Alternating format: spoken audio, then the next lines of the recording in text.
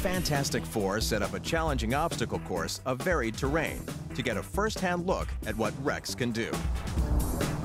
Resident daredevil Dr. Zaz will be manning the large-scale Rhex, so a miniature Zaz is placed on the Rhex to give the guys an idea of what to expect when they add a human component. Oh yeah, that's the love right there. As long as we don't kill the guy sitting on top, we're good. Yeah, good. Exactly. All right, let's try it. Release the robot hound. All right. Let the games begin. With Rhex off to an extremely fast start,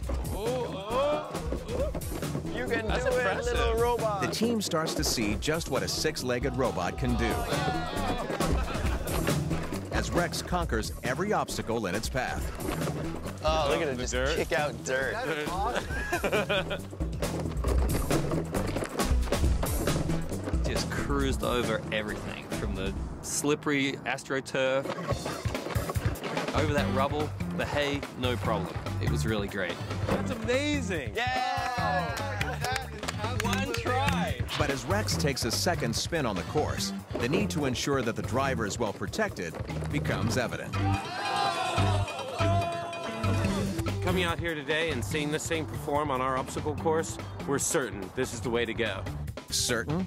After watching his likeness get squashed on its tiny head, Zaz might have something to say about that. Those rollovers that, is just kind of funny with the little Rhex, that's not going to be funny when there's a person sitting in that thing.